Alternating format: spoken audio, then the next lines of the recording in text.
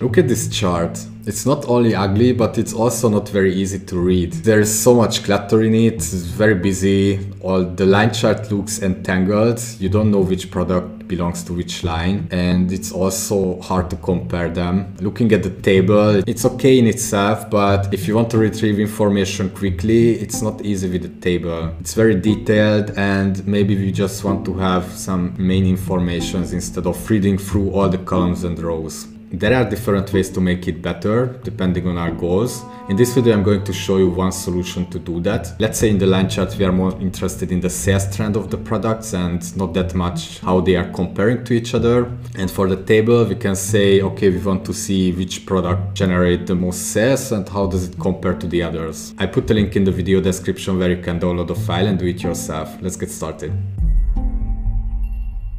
So this is a 1-year sales data from January to December, and first we will remove the clutter. We will remove everything which takes attention away from the data, all the lines and the unnecessary colors. We are going to start with the background, going to style, make it white, border also white.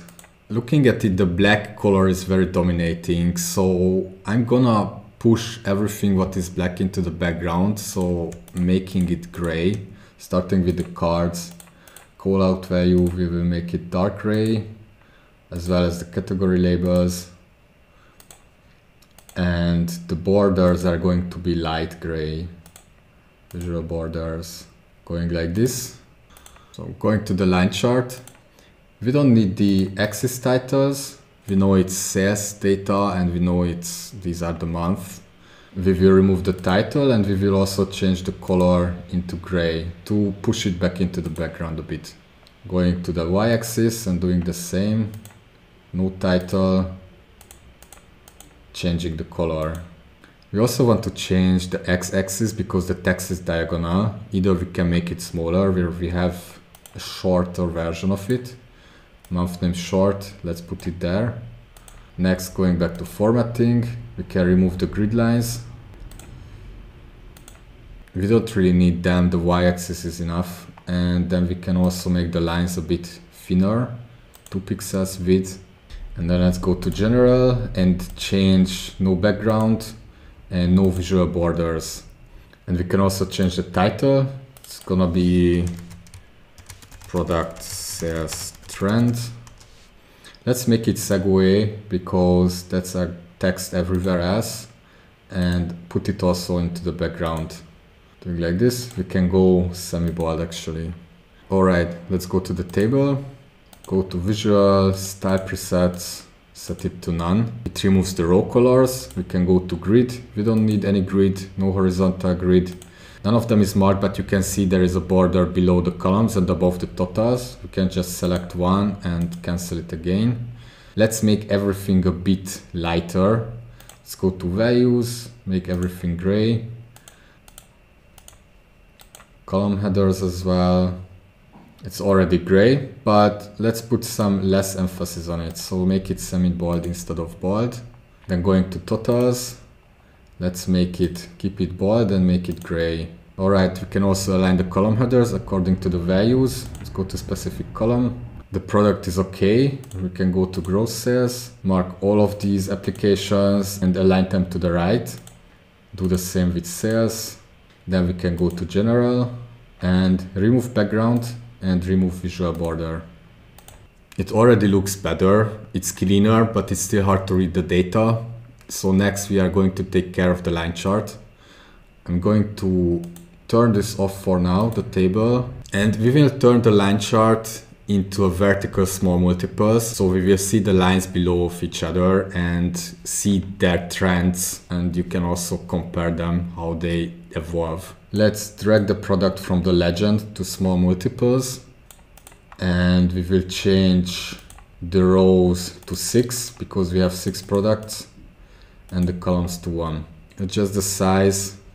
Let's try to make the x-axis horizontal.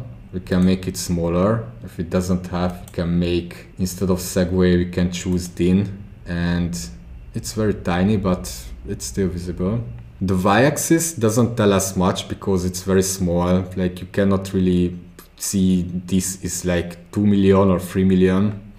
We can just pick the most important values for us, maybe a minimum and maximum or first and last date.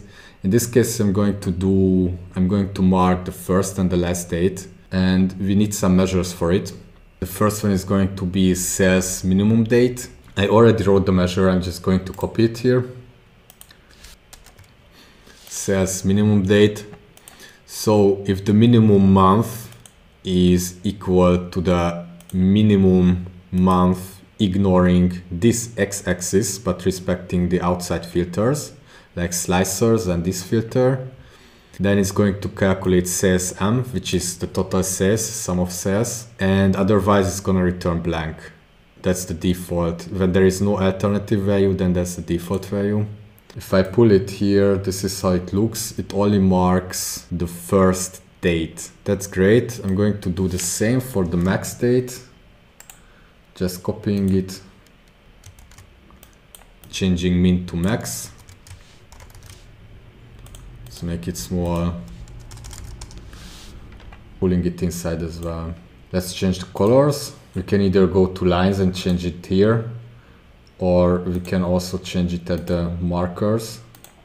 And we will put data labels onto them, but not on all of the values, only on the sales min date and max date. So at the sales, we are going to turn this off. We can also add some background because sometimes the numbers are not very visible. You can open background, go to sales min date. I would add white and make it 50% transparent, and doing the same with sales max date. Alright, it's more visible now. And we can make the markers also a bit smaller. They are very clumsy. And turn it off for the sales, no markers for it. We don't need the y-axis anymore. And we also don't need the legend. Now we can make it a little bit smaller again. You don't have to, depending on the space. I want to put some other visuals here, so I go as small as possible, as narrow as possible. Alright, this looks nice. We have now the products separately, and you can tell how they develop. It's not very easy to compare them, like you don't know which product had the highest value in March, for example. It's more about the trend this time. We want to emphasize the trend here, how the sales numbers develop during the year. Okay, we can turn on the table again. As said, the table in itself is okay, especially if we have like detailed data and we want to compare different measures, then it's totally fine. But we just want to have a quicker overview and seeing also how, for example, the gross sales compares to sales or the profit. We can do this very well with the bar chart. Let's make it larger, but narrower. We can first declutter it, going to the y-axis, no title, and we also don't need the whole y-axis. We have already the names of the products here. We don't need the x-axis either, no title. We will keep the legend. We can go to the bars, keep the colors for now, we will change them later, and make the inner padding a bit bigger, so the bars are a little bit thinner. We can turn on the data labels, and we can turn off the title, we don't need that. We have now gross sales, sales, profit, and units sold. Units sold doesn't really belong here because it's a different unit. It's comparing pieces with sales volume, so we can just put it into another chart. I'm gonna copy this first, going back to the first one and removing units sold. And in the new one, we remove the other measures. We are getting closer, but there are still some things to do. First of all, we want to sort them the same way. So here, this is sorted by the units. Here, this is sorted by name, I think, and this is also sorted by product name. So let's sort everything by sales. Sales and descending, it's already descending. Sort this one as well by sales, descending. And this one as well. It doesn't have sales, so we can just pull it in. We have here in basic the sales measure, pull it in the tooltips, and now we can sort it also by sales. Another thing I would like to change is the width of these units sold bars. And there is also, we don't know what these numbers are, so it would be nice to have the same legend what this bar chart has. To change the width of the bars, we could change it with the spacing, like going to 50, but I would like to have it aligned with the others, so if it had the same width, so it's not possible this way. What we can do is to create a new measure, a blank measure, like this. Let's pull this in. Okay, this looks better. We can put it in one more time, but it didn't change anything. So I'm just going to write another blank measure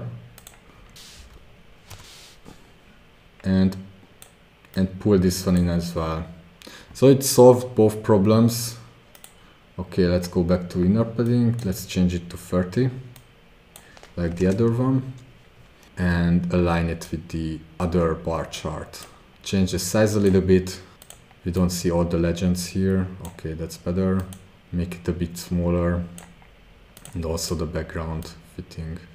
There is this thing here, this 𝙬𝙬𝙧𝙬, I think is the name. We can also just have a workaround as just cover it with a shape, white shape simply. No borders. And just resize it and put it there. And we have some color issues here. The sales here has blue, here the gross sales has blue, unit sold is also blue, so let's just make it a bit unified. We will change the colors here. The gross sales, it's a bit less important for us. We can change it to gray. Sales is our blue, and let's make the profit dark blue. You can change the unit sold as well to purple. We can also align the cards better and adjust the color and the size of them. Let's make all of them a bit larger. Properties, width 150. Let's pull the last one to the edge of this bar chart, like this. And we can select all of them and format, align, distribute horizontally. Go in, group them, KPI, cards. We can also change their colors according to the colors here in the bar charts. We are almost done, but one thing I would do is make the corners a bit rounded, so it gives kind of a smoother feeling, and I would also put some shadows to it. It's mostly for design, but I think it makes it a bit more accessible. Let's select them all. We can go to General, Effects, Visual Border, and we can round it. Let's make it 20. And what I want to do is actually making the border white and creating kind of a glowing effect with the shadow. This shadow is a bit too strong, so I would reduce it and I would want to have it a bit around the cards. Let's select them all again. General, Effects, Shadow, select Custom Shadow. Let's make it smaller, like 1, blur 5. The angle can stay the same. Distance, let's say 3. And transparency is going to be 85. So as you can see, it gives kind of a smooth edge around it, but we cannot really see the text, so we can just select them all again and change the callout value. Let's say 25. Let's go to the background and do the same thing. Shape. Let's change the corners to 25 pixels around. Let's go to Style, Shadow, and this shadow is fine for us. We are almost done. There is one more thing I want to do is to extend these lines, which we are going to do with shapes. Like this. We can kind of move it here and let's extend it until the end of the bar charts. Let's style it. Fill doesn't matter for us, but the color is going to be gray. I'm gonna copy this, Ctrl+C, Ctrl+V, pulling it down, placing it correctly, copy it 2 more times. Here we don't have to be very accurate, just kind of putting it down and go and align to the left side. It aligns them to the furthest part on the left. like this, and we can distribute them vertically. Okay, it covers them all. As you can see, it's not perfect, but it's almost fine. And we can put them into the background. Let's put it here. And I'm going to change the borders here also. We can either remove them, but it changes the proportions a little bit, so I'm just gonna keep them and have the same color, which was this light gray, I mean. It definitely looks better, and you can see the trends of all the products at the same time, but maybe you want to see one product with the context of the other products and filtering it, then you can check this video where I show another solution for the same problem.